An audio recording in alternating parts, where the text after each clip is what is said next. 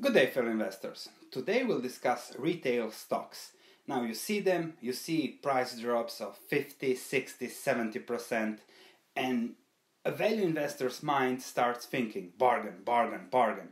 Then you see valuations of 5, 6, 7, crazy low valuations in this market. And then you start thinking, is that a bargain? Should we buy in? Well, that's what we'll discuss today. Is retail a value or a value trap? I'll start with a personal example of how I see retail, then we'll dig into some stocks, and then we'll see what's going on in the whole sector. So let me immediately start with this example, which perfectly explains what is going on in retail, from my opinion. This is a picture of a small shop in a city nearby where I live, which has less than 10,000 inhabitants. And a year and a half ago, a store opened selling fancy soaps. It's called Savon. And I immediately calculated, what is this retail store selling fancy soaps doing in such a small city? 10,000 inhabitants, they sell soaps, any kind, perfumes, whatever, but mostly focused on soaps, which cost about €4, €4 per soap. With a 50% gross profit margin, add costs to 2 employees, transport, insurance, they would need to sell about 300 soaps per day just to break even, because the price of that small shop that they rented out is 48,000 euros per year, thus 4,000 per month. So the point of my story is that retailers like to project past growth into the future. However, you are not going to buy 10 more soaps than you usually buy just because there is more supply. You're always going to buy the same quantity, perhaps a bit more in relation to economic growth, but that's it. However, retailers always try to expand. We're going to double our store number by 5 years, increase, grow. So on one hand, supply wants to grow as much as possible, but it's constrained by demand. And sooner or later, the growth becomes limited and reverts into negative territory. Plus, the retail sector has one very important headwind, which is online commerce that's destroying brick and mortar retail, because even I am buying more and more online. It saves me time, I don't have to look around in shops, and I find the cheapest price online. So it's a very, very interesting thing. By the way, on the online retail, don't think it's paradise there to invest, because the margins are even lower. Just think of yourself or your kids, how are you buying online?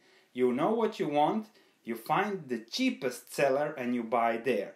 This means that the cheapest seller has the lowest margin. It's a very, very tough environment, and as a value investor, I want to see if there is enough blood on the streets or there will be more, because we want to buy, if we buy, when there is an absolute margin of safety and there cannot be more negative news, but every other investor has already capitulated.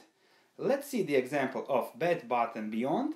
The company, good retailer, good brand, strong brand in the US. What's going on with the financials and with the stock price? Something very interesting. This is the 5-year chart of Bed Bath & Beyond. The current market cap is 3 billion. However, the company spent more than 6 billion on share repurchases in the last 5 years. This is another example of how the management destroyed value doing buybacks, because they spent 6 billion, now they have a company worth 3 billion, which means they spent twice the money of the current market capitalization, and that money simply disappeared because the stock price fell from 80 to the current 20. Going into the financials, you can see that revenue grew slowly in the last 5 years from 11 billion to 12 billion, and even decreased in the last quarters. Gross margins continued to decrease from 41.4% in 2012 till the current 37%. Net income consequently also decreased from above a billion in 2012 to the current 565 million, thus 50%. Book value, thanks to the huge buybacks, even if the profits were very large per share, didn't move much, didn't change. Nevertheless, the company still has a very healthy cash flow per share of 571 million. Now, this company is very attractive. The stock price was 80, now it's 20. the price earnings ratio is just 7, there is strong cash flows, strong free cash flows, easy to buy. Let me show you what happens to such a company in a retail sector which has very tight margins if the trend of the past continues into the future. The current net profit margin of Bed Bath & Beyond is 4.6%, which means that another 2 drops in comparable sales, like it was the case in the last quarter of 2.4%, would completely erase earnings and cash flows. So, if the trend continues that has been going on for the last 5 years, Bed Bath & Beyond, thanks to the tight margins in retail, would soon become a stock that has no earnings. And if they just continue losing revenue, lowering their margins, gross profit, and then consequently the net profit margin, then in a few years you have a company that has a low price earnings ratio now, but in 2-3 years has a negative price earnings ratio. And that's when there will be blood in the streets. And then you have to go on to book value. Going back to the chart, book value is $19 per share. The share price now I think is $22 per share. This means that, okay, you say there could be some value. However, that book value consists of inventories which would be impaired if the company cannot sell or sold at a discount, which would then again lower gross profit margins and net profit margins.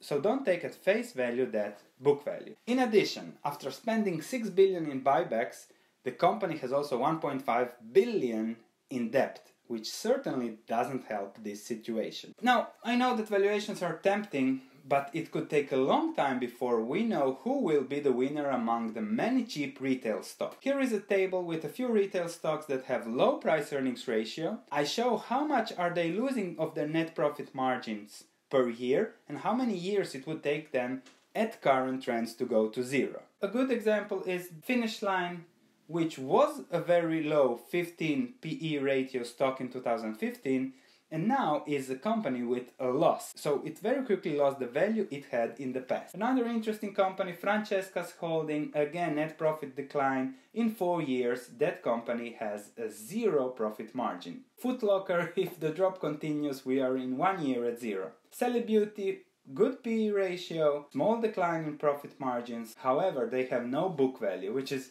again a negative. However, there has to be more research done in Sally's Beauty. Interesting stock. So there will definitely be winners in the retail sector, and somebody will pick them and make huge amounts of money.